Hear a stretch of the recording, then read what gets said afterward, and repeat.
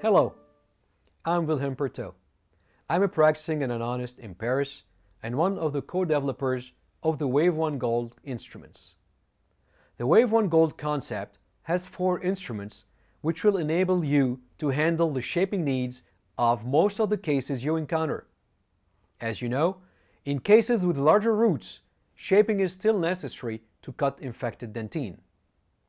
There are 2 scenarios in which the WaveOne Gold Medium or the WaveOne Gold Large can come into play.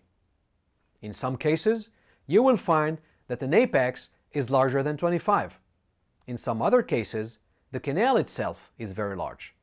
The WaveOne Gold family allows you to address each of these different situations. Let's talk about the first scenario. If after the WaveOne Gold primary has reached length, an apical gauging shows a size larger than 25, then move to the medium WaveOne Gold, the green one. This is a 3506 taper.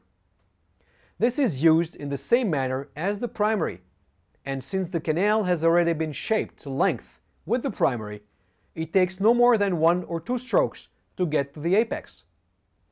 Even though the medium has that 3506 taper, the incredible flexibility of the gold alloy allow it to negotiate almost any curve that the primary did.